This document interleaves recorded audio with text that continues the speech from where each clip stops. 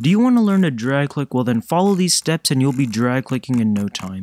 First, make sure your mouse can double click. If you don't know if your mouse can or cannot double click, then look up a tutorial on YouTube on how to double click. If your mouse can double click, then continue with this tutorial. If your mouse can't double click and you're thinking of getting a new mouse, I've linked some mice in the description that can double click. Next, get some tape, specifically masking tape, painter's tape, or packaging tape. Rub the adhesive part on whichever mouse button you want to drag click on, then wet your finger a little bit and you should be able to drag click. 2 more things. Don't spend your money on grip tape for drag clicking, and learn to hold your mouse when you drag click. Don't just set your mouse on your desk and drag click like that. Okay, that's the end of the video.